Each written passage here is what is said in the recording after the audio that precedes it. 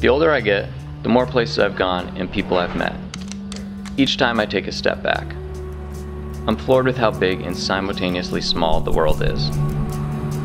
I've been making these bags for about 7 years.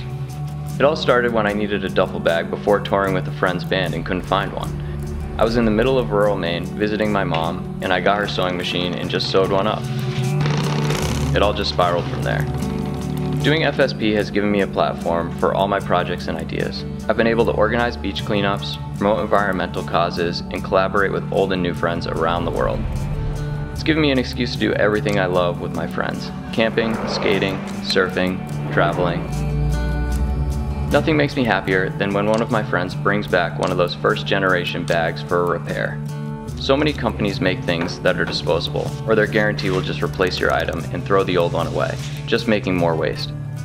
I'm trying to make things that last, that you'll want to keep. A bag that if lost, stolen, or whatever, you'll be more sad about losing the bag than what's inside.